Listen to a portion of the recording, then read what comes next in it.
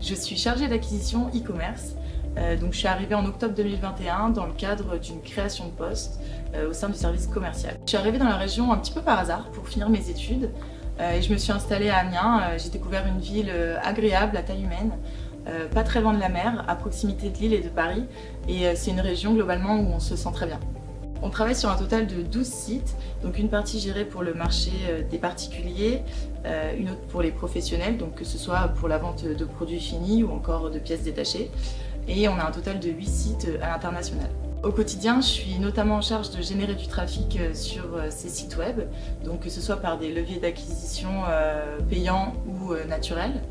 Donc en payant, on va retrouver tout ce qui est l'ADS, l'affiliation, et en naturel, on va avoir plutôt ce qui est la création de contenu, le travail de nos métadonnées. En parallèle, on va mesurer les résultats de ces actions et mettre en place des stratégies d'amélioration, de perfectionnement, tout en priorisant les actions en fonction de ce qui nous semble le plus crucial, le plus urgent dans une période donnée. On va aussi directement porter nos réflexions sur des mécaniques commerciales qui découleront de nos analyses quotidiennes des chiffres. Pour améliorer l'expérience utilisateur, on va s'assurer de toujours mettre à jour les sites, de s'assurer que la navigation est fluide et que les services associés fonctionnent, qu'il n'y a pas de petits bugs et de petites erreurs. L'expérience en ligne de nos utilisateurs est au cœur de nos préoccupations au quotidien et on a la chance de travailler en contact du service client qui peut nous remonter en direct les erreurs rencontrées par les clients, par exemple dans le tunnel d'achat. Et nous, on va pouvoir réagir rapidement et apporter une solution au client pour qu'il puisse finaliser sa commande. En parallèle, on a la charge de l'offre Cornilleau sur différentes marketplaces sur lesquelles nos produits sont en vente. Et pour ces différentes missions, on travaille avec un panel de partenaires qui nous accompagnent quotidiennement.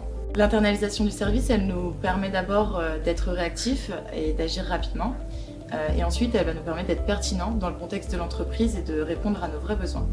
Travailler chez Cornilleau, pour moi, c'est d'abord une chance en tant que junior de pouvoir mettre à profit mes compétences pour une entreprise à rayonnement international. C'est également une certaine sérénité et de la reconnaissance apportée dans mon travail. On reste une entreprise à taille humaine et on est encouragé quotidiennement à l'amélioration de nos process et de nos méthodes de travail. Il y a un bel esprit qui se dégage sur ce site de production et ce, entre tous les services qui composent l'entreprise.